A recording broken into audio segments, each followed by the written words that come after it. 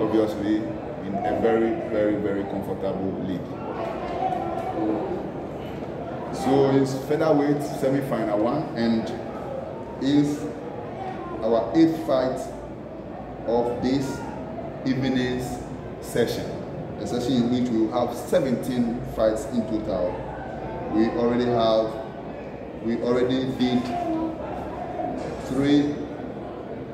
5 semi-finals involving women, 2 in the 50 kg category. We saw Bolan Romese of Algeria beat the Moroccan opponent in the first semi-final. Additional Zainab of Nigeria also was a winner over Liberia's Fangule. Then came the women's 57 kg semi-final. Salmini Shahira of Algeria was a victor over Kenusi of Botswana. Then, after a 5-2 controversial decision in the eyes of many, but not the Nigerian fans here, Nene Ojo Joy also defeated Limi Koulou of Tunisia in the second semi-final of the 57 kg department.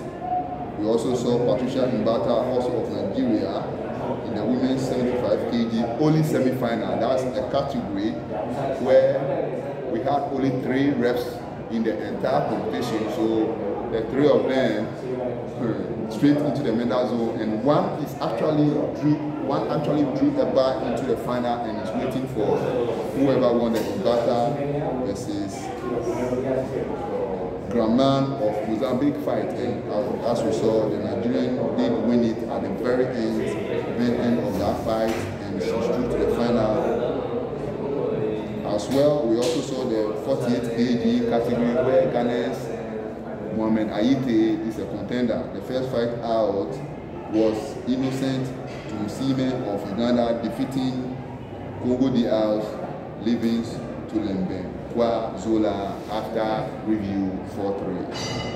And afterwards, we saw Mohamed Aite put up a splendid show in seeing of the Moroccan Sadi Hamza. And we've come to the end of this fight number 8 of this evening session. It's fight number 133 of Accra 2023 boxing.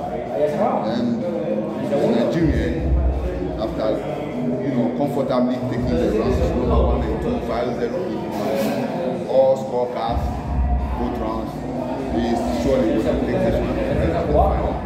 He's the man who is going to parry to represent Africa in this very division. So let's hear what our judges settled on. The winner of the bout is by fighting the winner of the decision. Dolapo Omole.